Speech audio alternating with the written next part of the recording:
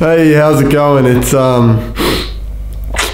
really early in the morning. It's actually 5:45 and Mike's outside my house right now. Last night Mike sent me a message. He said, do you want to go and do a shoot for sunrise tomorrow morning with Woons, who's our other mate Daniel? And I said yes, so here I am at 5:45. Let's go do a sunrise shoot.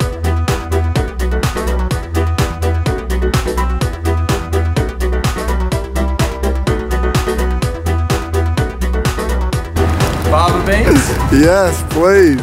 If you know about fava beans, this is a non-sponsored thing by the way because I only have 6,000 subs, but if you know about fava beans, they are the best snack ever invented. If you don't know about them, you should get some.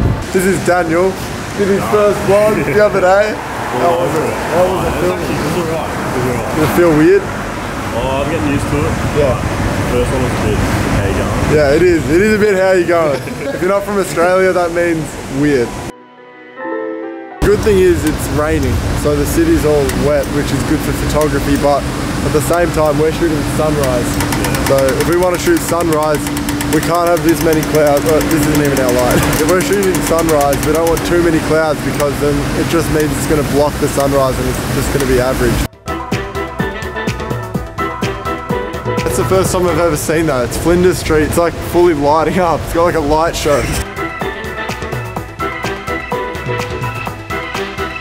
The spot that we want to take this photo from is on a place called Hamer Hall, which is like this really cool building in Melbourne. It lights up now, which is irrelevant, but that's the spot where we want to take the photo from because behind me is that classic spot of Melbourne. If there's like a break in the clouds, it will mean that the sun will be able to pop through and we'll be able to get a good sunset, but I just can't tell at the moment.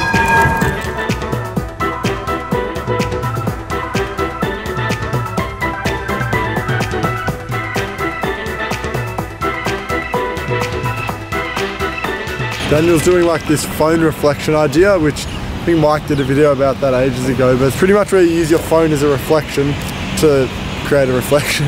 In terms of the sunrise, it was meant to rise 5 minutes ago and there's still no sign of any color in the sky, so I think we're just gonna have to go and shoot street or something. There's just not gonna be a sunrise. That's all right though.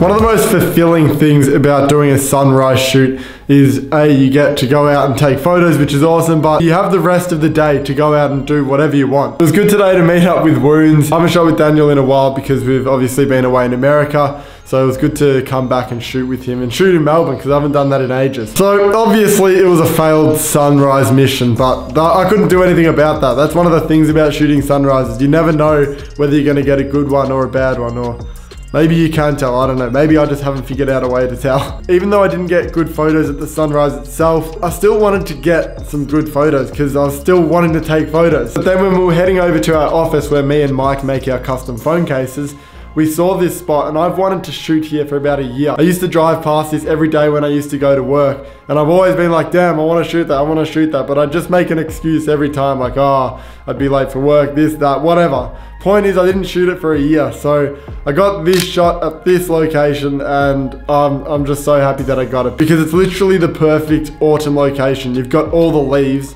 like on both sides as well. They were falling, which made the ground yellow because the leaves are yellow. It's just Melbourne autumn summed up in one photo. I learnt that it's good to just go and do something. Say if you see a spot that you want to shoot, don't put it off. Don't make a little excuse like, oh, I'm tired, it's not the right weather, whatever. Just park your car or get off the public transport, however you get there, and just go and shoot it, and it will be so fulfilling. Because those little excuses that you make about not shooting at that photo location will actually carry on to other aspects of your life, and you'll find that you just make more excuses. Pretty much, if you see a spot that you want to shoot, just go and shoot it. That's all from me today. I hope you enjoyed today's video and I hope you learned something new about photography. And as always, stay inspired, keep creating, and I will see you in the next one.